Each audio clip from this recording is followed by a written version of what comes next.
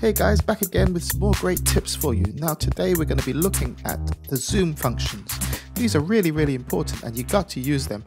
Forget about the mouse and just use the keyboard for this one. This is going to speed things up amazingly. Okay, let's say you wanted to zoom in on this track, the kick drum track. All you've got to do is press Z on the keyboard.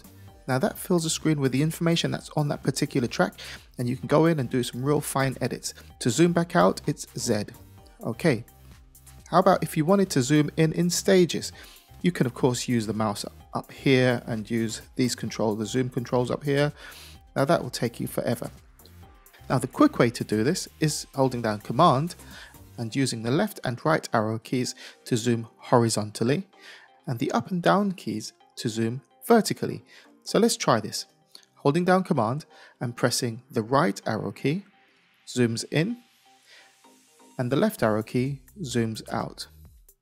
Pressing the up arrow key zooms out, and pressing the down arrow key zooms in.